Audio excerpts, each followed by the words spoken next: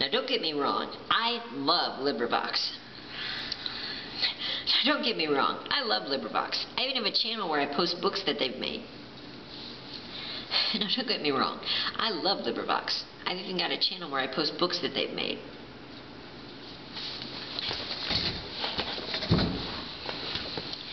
But it saddens me that they've lost the trust of so many of their volunteers.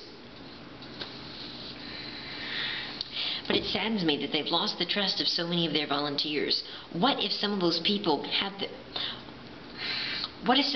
have important accounts hacked through that information? What if some people have important accounts hacked through that information? They could lose thousands of dollars just because of a security breach.